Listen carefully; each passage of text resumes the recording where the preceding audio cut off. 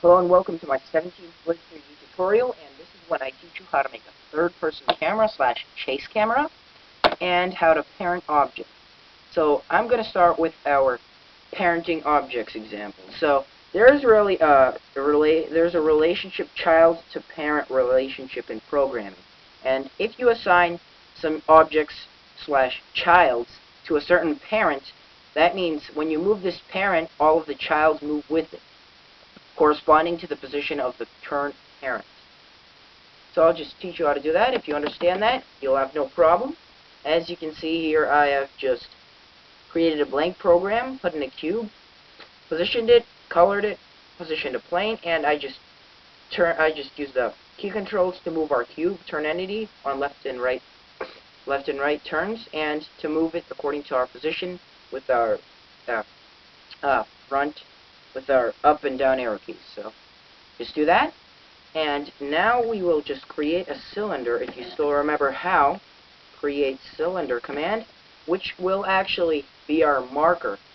We want it, so I'll just run this program, hit F5 just to show you what I mean here, and I actually rotate our camera 25 degrees on the x-axis. So yeah, so we'll be in this position. And I'll show you what this does. We can move our camera, we can rotate our cube, and we can move it. That's all it does. And it's really hard to tell the front of the cube, so I'm just going to have a cylinder just sticking out of the cube to actually just represent the front of our cube. So just exit out of that, and now that's what I'm creating a cylinder for. And when we move the cube, I want the cylinder to move with the cube, so I'm going to parent the cylinder to the cube. So just wait a bit, and you'll see what I mean. Position to T. Okay, there we go. Position entity cylinder. Oh, let's position it just a bit farther than our cube. And now let's just scale it to T. Sorry if I can just spell anything right today. Scale entity cylinder, comma 0.5, comma 2, comma 0.5. Yeah, I think that would work. X and Z axis is scaling it on half and just stretching it out on the Y. So let's just color our cylinder the same color that we used to color our cube, so they kind of just match. And now comes the most interesting part, when we parent our cylinder to our cube. To do this, we use entity parent command. So let's find a parent for our cylinder and cube. So all this says is this cylinder is the child object and the cube is the parent object. So everything should be fine now. Just wait. Let's see. Oh yeah, right, I forgot to rotate our cylinder, to rotate it 90 degrees, so it's actually, alright, I'll just show you. Rotate entity, oh my gosh, entity cylinder, comma 90, comma 0, comma 0, and all this does is on the x-axis, which is this axis, it rotates it up 90 degrees, so it's facing up and down. That's all it does. Run it, please. Now let's see, and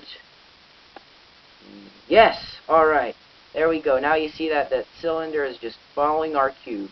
We can make some kind of like tank out of this, just make it move and shoot, boom, boom, boom, or something. But that's not the main purpose of this tutorial. And now for and as you noticed in that section, that when we move our cube, our camera doesn't follow the cube slash tank or whatever you want to call it.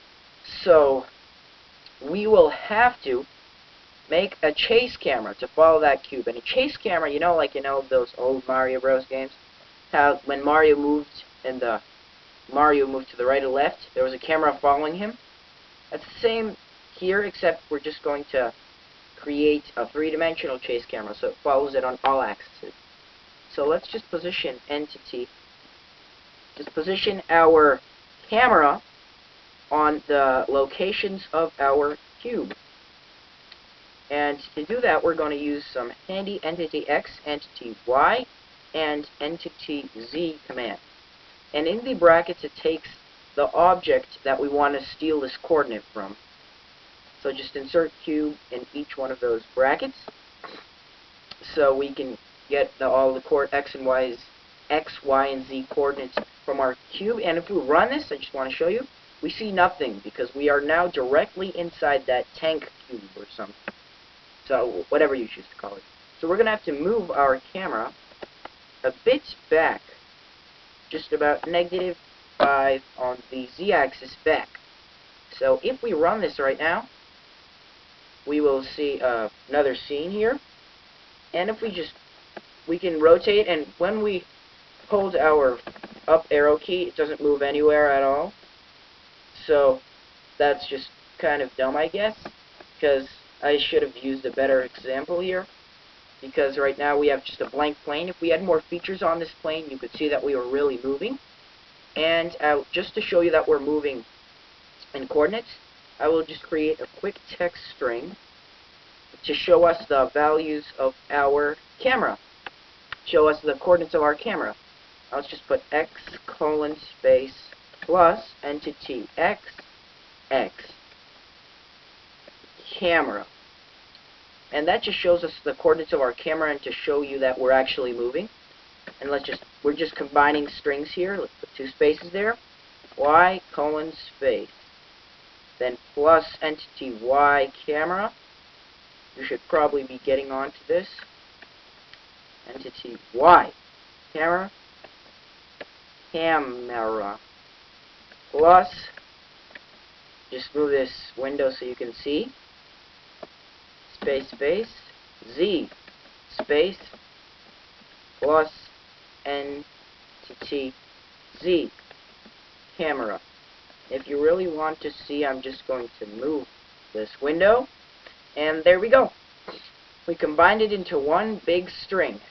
Just to run that program, and here in the top left corner, you see that we have our X, Y, and Z coordinates of our camera. And now, since I don't have too big of a window, I will just show you. Look at the Z coordinate as I press the up arrow key. It's just flying. That's just to show you that we're actually moving. And if I turn a bit, then the other coordinates will start moving. X coordinate's moving right now, and now if I move back, on the Z-axis, it's going down. And yeah, you can actually make a cool font if you want for this text that we display here. That's up to you. So thanks for watching, guys, and that was it for today. So see ya.